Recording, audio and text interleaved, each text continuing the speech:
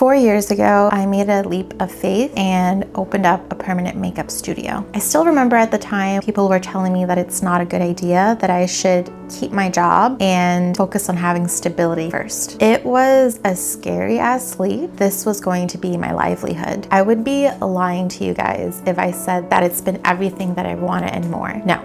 I've wanted to quit so many times. Even though it's been tough, entrepreneurship has been one of the most incredible challenges that I feel like I've been gifted with. I know that looking back on life one day, I'm not gonna regret making that leap. Fast forward to now, I'm living a life that I didn't even know was possible for myself. I have complete freedom over my life and my work, my schedule. I can travel when I want. I get to be creative. I love what I do and I get to work with incredible people. And guys, if I can do it, I promise you can too. I'm gonna share with you exactly how to become motivated, embrace your fears, and how to start your dream side hustle or passion projects.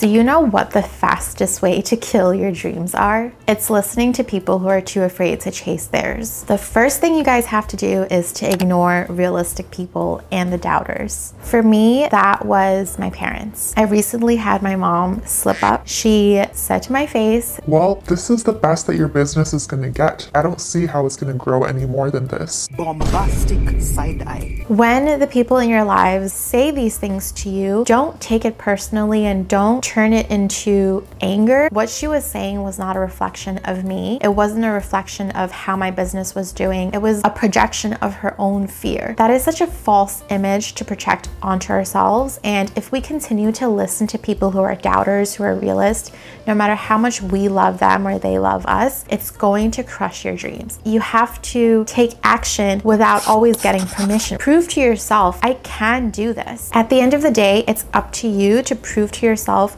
that you are worthy of your dreams and that you are capable of making them a reality.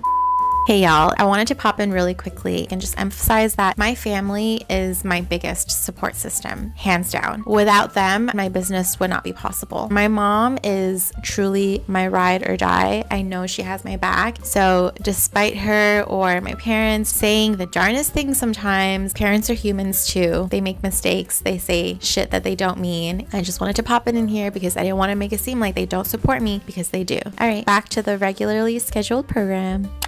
If you have dreams of starting a business or starting a side project or even starting a YouTube channel, you're going to have to watch your expenses. I remember when I graduated college, I took on a role with AmeriCorps, which is essentially a national volunteer program. And they give you a stipend of $10,000 a year, as well as food stamps to buy groceries. And at the time, that was the biggest struggle for me. But looking back, that was also one of the biggest blessings because it allowed me to live below my means and feel comfortable having less, so that when I was starting my business and taking that risk, I didn't really feel like I had anything to lose. If you want to start a business or a side hustle, you're definitely going to need savings. And not only do you need savings, you're also going to have to start watching your expenses. That way, if you have any current income coming in, you can use that money and funnel it towards starting your dream side project. Start to plan what are all of the different expenses and things that you need to buy. Write it all down, come up with a number, and then start saving towards that number. You gotta have some skin in the game. When you realize that you have something to lose, you will go hard. What really pushed me to start my permanent makeup business was that I invested $3,000 into my first PMU training and then another $5,000 into a business coach. At the time, that was all of my savings. And because my savings was on the line, it meant that I had to make it happen no matter what. When you haven't taken any action or have any skin in the game yet, you wonder a lot. What if this goes wrong? What if it doesn't work out? And a lot of the fear kicks in. But when you actually invest something and you're sacrificing something, you start to ask yourself, okay, what do I need to do to make this happen? You start to think about the solutions rather than all of the problems. And then on top of that, because I had a business coach, I had accountability. Every week I had to meet with her and tell her what were the goals that I hit this week. And that really helped hold me accountable. What is something that you can do to show the universe universe that you're actually committed to this and you're actually willing to sacrifice and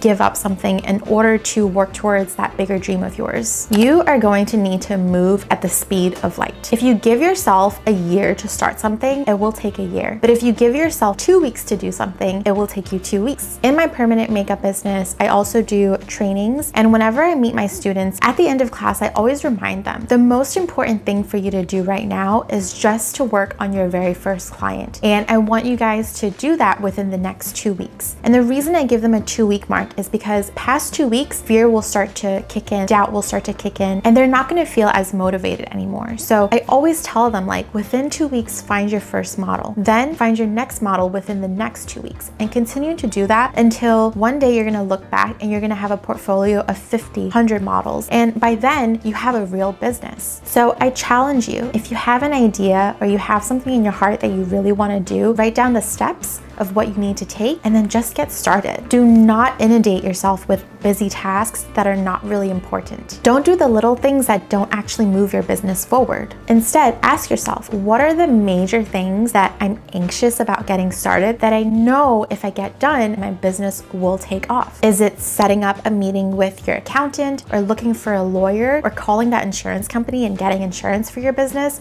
Like, these are things we don't want to do but are important, and you know that once you have a setup, your business will thrive. So what are those things? And then get started with them. This is probably the most important point that I'm going to make in this entire video. Stability is a fallacy. I learned about this belief from a serial entrepreneur named Tim Ferriss. Basically, he said that it's actually less risky to go after the big dreams. He explained how competition is actually way higher in stable 9-to-5 jobs. The reason for this is that realistic goals feel more achievable. Because of that, the majority of society will go after the same kinds of jobs. They're going to look for things that give them a sense of stability. They're going to earn that degree that is more useful. But because of that, it's creating more competition in these pools of jobs and industries. On the other hand, things like starting a business or a passion project, that's daunting, that's scary. And while many people say things like, oh, I wish I could do that, or that's something that I would like to do, not that many people actually get started. Because of that, starting a business, starting passion projects, or industries that feel more risky are actually less competitive. So if you're someone who is willing to get started, you actually have a competitive advantage at succeeding. I truly believe that if you have a dream in your heart and something that you want to go after, I believe that that dream was placed in you for a reason, and it would be such a shame if you didn't chase it and at least try to go after it. Life isn't just about the end point, it's really about the journey. And ask yourself, which journey do you want to be on? I encourage you to really open back up that business plan that you've been thinking about for the longest time, and I challenge you, for the next 2 weeks, can you take action to make that dream a reality? It really doesn't matter how old you are or where you are in life, it's not too late. And even if you don't feel the most confident right now, even if you don't believe in yourself right now, I believe in you and I know you can do it. If you guys want to hear all about how I actually started my microblading business and the journey that I went through to make that dream come true, go ahead and click here and watch the next video. Peace.